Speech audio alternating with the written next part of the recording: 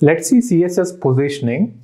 So if you don't give any positioning, then HTML has a normal flow. One element after the other, it will be positioned in wherever in the web page, it will be showing one element after the other if you don't give any positioning. But if you want an element to be positioned at a particular position, then you can use position property. Okay. So for example, let's see what are the different types of positioning. One is static, relative, absolute, fixed. So these are the different types of positioning we have available. So for example, you are going to write like this: position property is going to be given an attribute relative. Then this is called relative positioning. So we will see that with example. So if you don't give anything, then everything is in static. So you don't have to give static specifically. By default, HTML follows static. So if you give static also, you cannot position, you cannot change the positions. So static is basically useless. So even if you give static, you cannot move the position of the element. So static, we don't use it. Now relative. Now relative means, I will just explain you. Relative means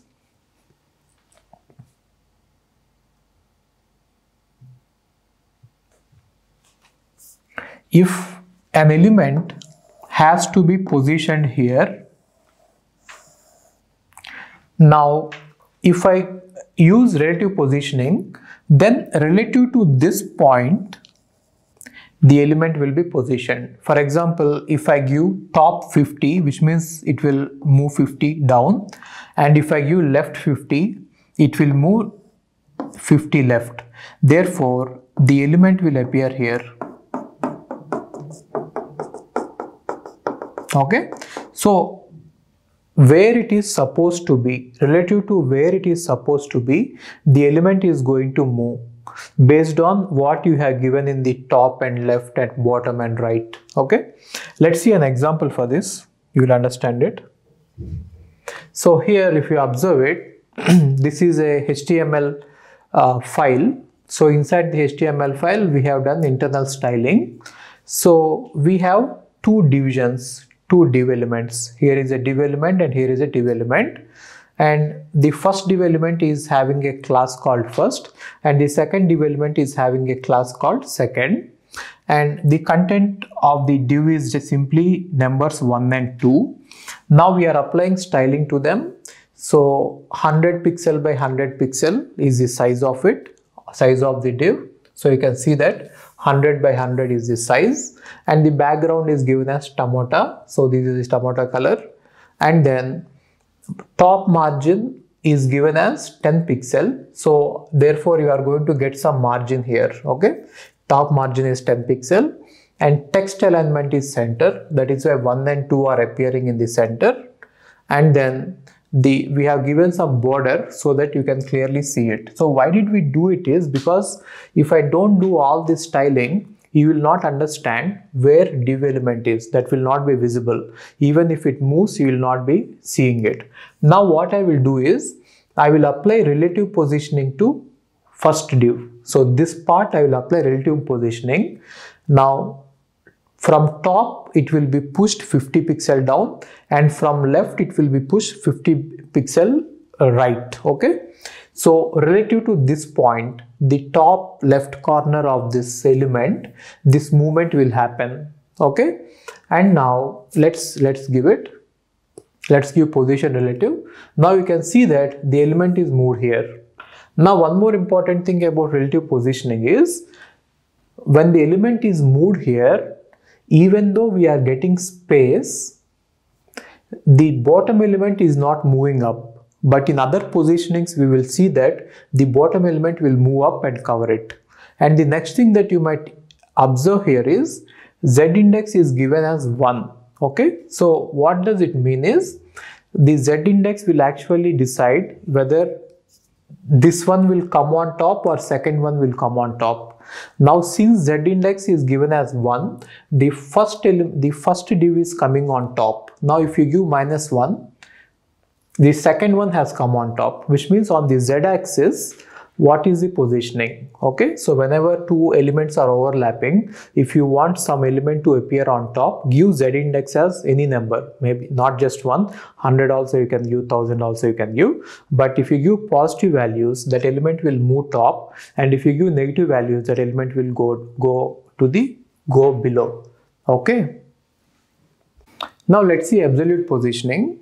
So the element is removed.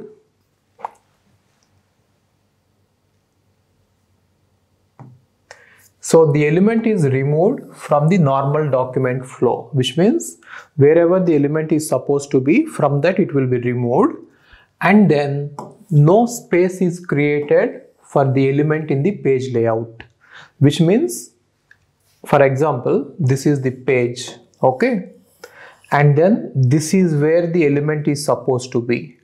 Now if you use absolute positioning, the element will move out to whatever position you specify, and whatever the elements are below it, they will take its position, they will come to the top, which means there will be no space left here. That is the meaning of it.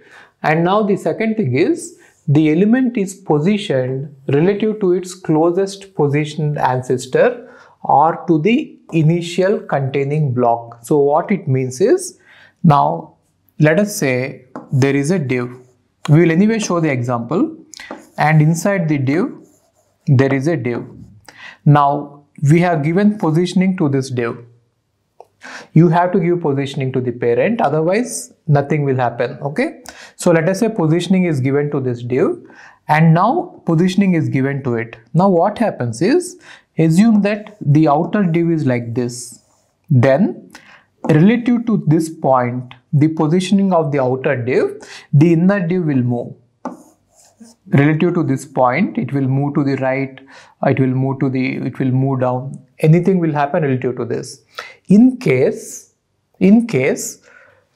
if there is no parent, then whatever is the containing block, which means on the screen it will take the leftmost position, top left, and it will move.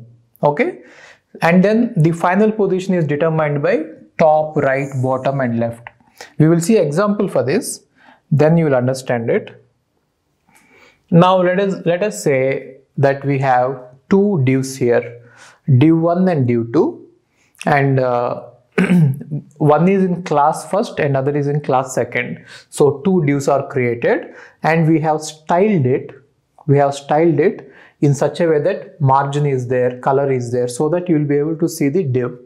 Now let us say for the first one, for this one, we are applying position absolute and we are moving it 50-50 from the top and from the left. Then see what happens.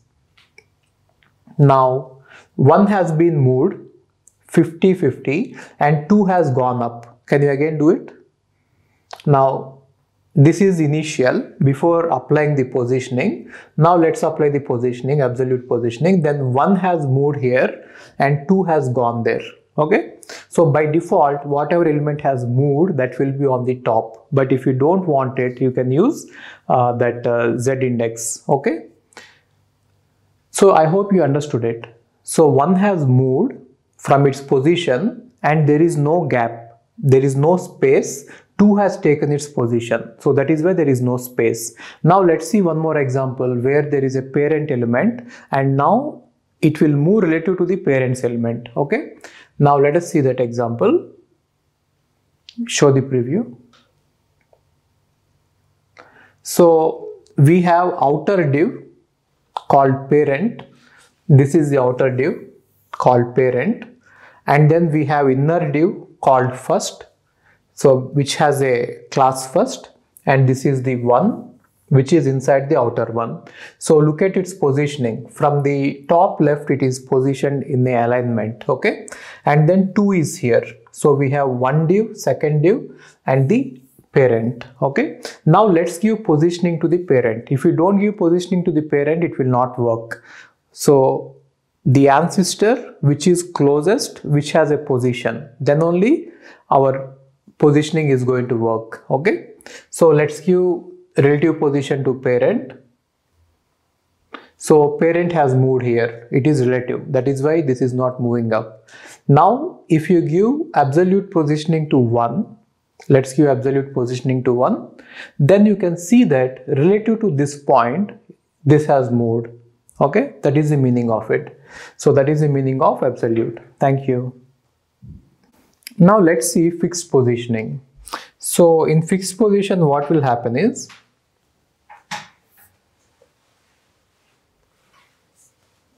the element is removed from its normal document flow, which means wherever it is supposed to be, it will be removed from there and it will be kept where you have given the top, left, bottom, right, all those. Okay, based on that it will be moved.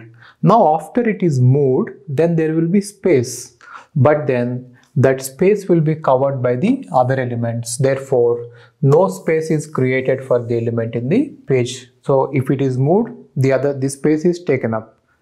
And now the element is positioned relative to its containing block. Containing block is nothing but viewport, which is nothing but the screen on which you are looking at. If this is the screen, then relative to this point, the element will be moved. Okay, if it is supposed to be here, depending on what you have given top and what you have given left, the element will be moved. You can also give bottom and right also. Okay, now its final position is determined by what you are giving in top, right, bottom and left. Let's see an example, you'll understand it. So here we have 3 divs. Div 1 and first div is having 1, second div is having 2 and third div is having 3.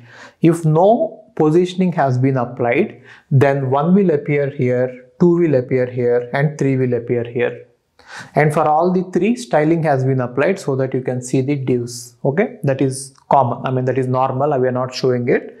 Now what we will do here is, for the second one we are applying a position fixed. For the second one we are applying the position fixed. Now what will happen is, second has moved out. How much did it move out? From the left it has moved 150 and from the top it has moved 50. Relative to this point, 150 and 50 it has moved. Now if you observe it, when 2 has moved out, 3 has filled the gap. Do it again, comment it once. So actually 1, 2 and 3 should be here. Now 2 has been moved out. Okay, so 2 has come out and 1, 3 has come here.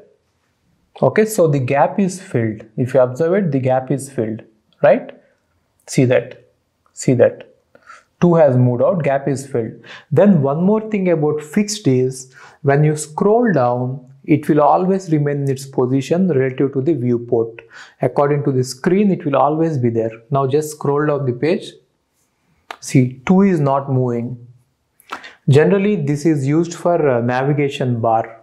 You see navigation bar on top of the this one, right? Websites. Then it is actually fixed. So that is fixed and everything will move around it.